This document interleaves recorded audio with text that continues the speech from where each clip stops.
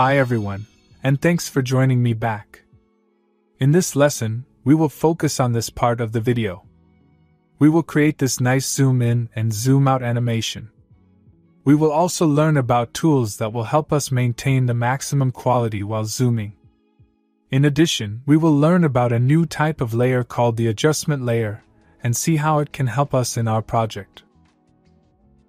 So now I want us to enter the pre-comp of the video and edit it from the inside. Look how convenient it is to mess with the video when I don't have all the layers that bother me here.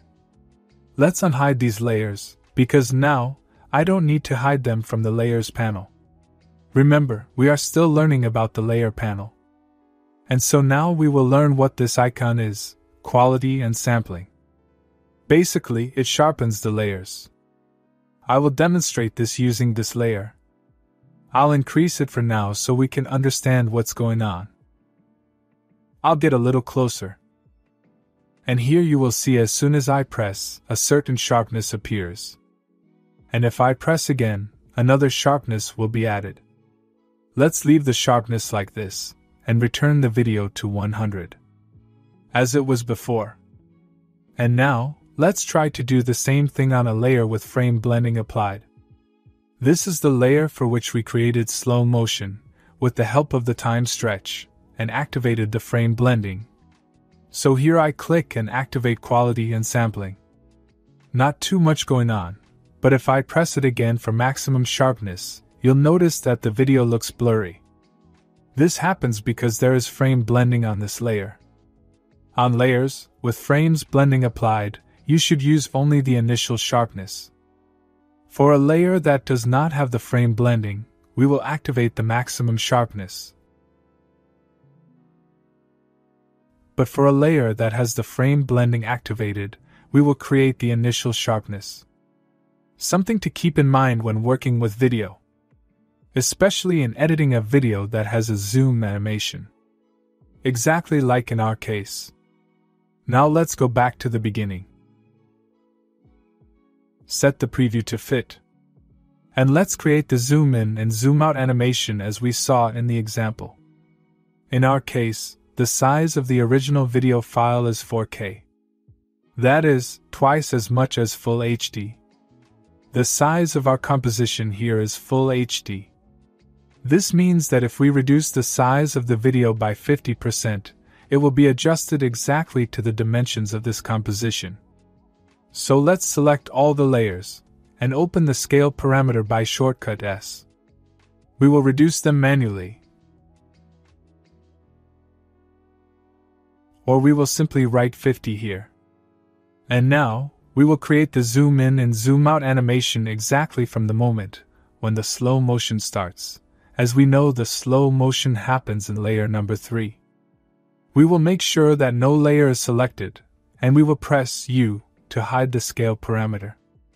And now, we will select only layer number 3, open the scale of only this layer and animate it.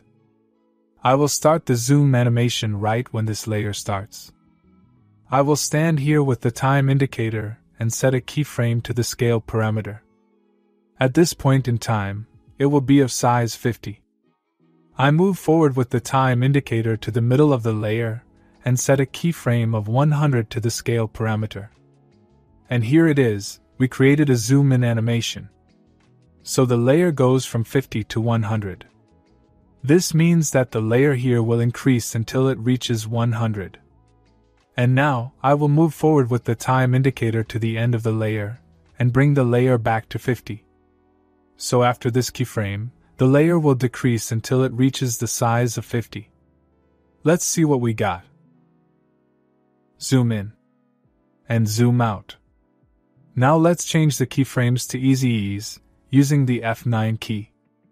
We can also change the velocity. Double-click on one of the keyframes while holding the Alt key. Let's set the velocity to 85 by 85. In the graph, it will look like this. When the animation starts, it will increase slowly, and then at that point, the speed of the animation will increase. Let's see how it looks. I think it looks much better. And that's how we created a zoom in and zoom out animation. Now we will learn about a new type of layer called the adjustment layer. We will learn what it is and why it is good for us. In general, the adjustment layer is good in cases where we want to create a filter. I will explain what I mean. Don't do it with me. Just look. Let's say I want my video to be in black and white.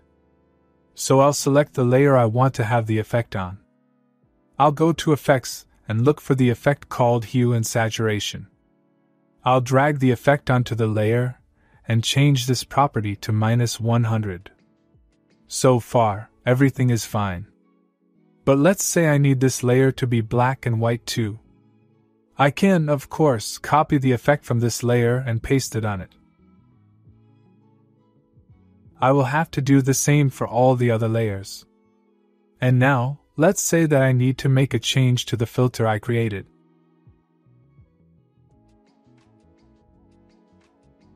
The change is that now the filter should be like this, colorful. So I'll have to change it on each layer separately. This layer,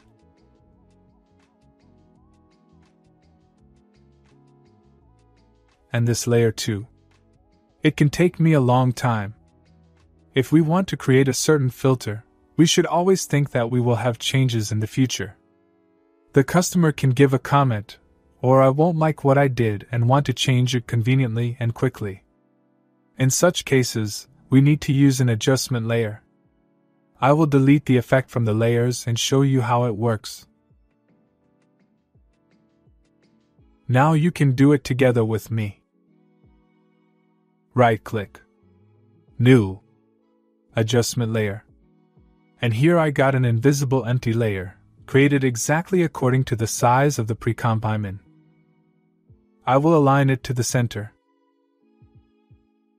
Now I can apply the same effect on the adjustment layer. Let's set it to -100. Now, everything that will be below the adjustment layer will be affected by it. This layer is in black and white. This one. This and this one. I didn't duplicate the effect on each layer. I just apply it to one layer. It's very convenient because now I control this filter from only one layer.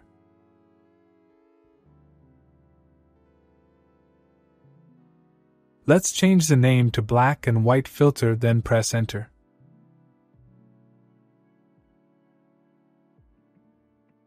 I can easily turn the filter off and on. And now, we will continue to improve our filter with additional effects. Like the curves effect. I'll drag the effect onto the adjustment layer, and here I see that another effect appears. I can close the first effect here.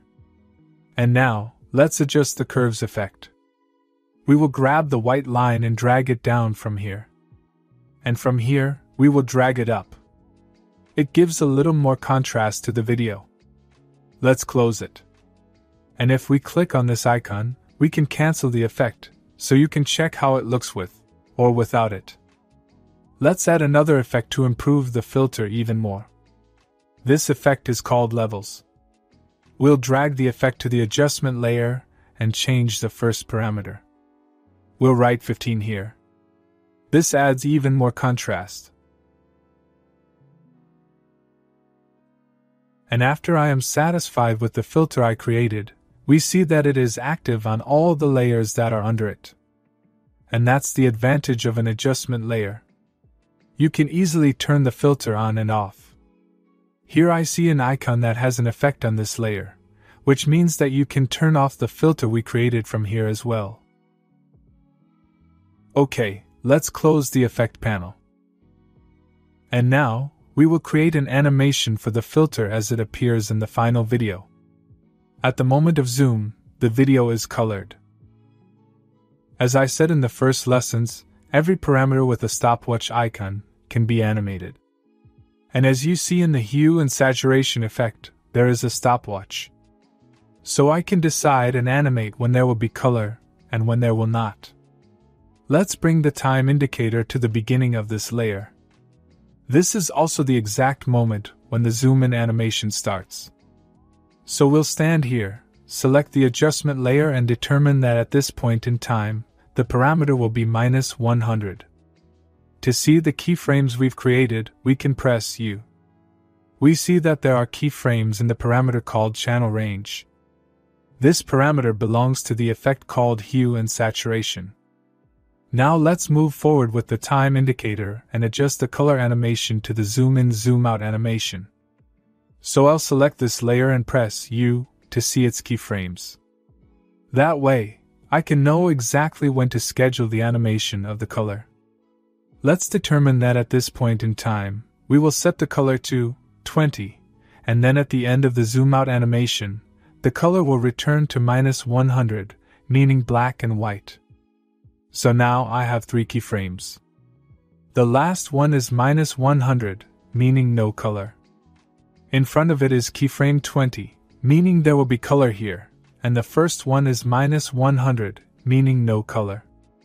And now, I can change the keyframes to easy ease, and set the same velocity as the zoom in and zoom out animation. This is a great time to use the free script we installed, Ease Copy. If you don't see it, you can go to the window, go down a little and open the script. So let's copy the 3 keyframes of the scale parameter, and paste them on the keyframes we just created. Let's see how it looks. Great! Now is a good time to press Ctrl S to save the project. You can close the effects window. These layers and the video pre-comp. And now, I want us to return to the project panel. If you don't see the panel from here, you can click on the arrows here and select the project panel. And that's the end of the lesson.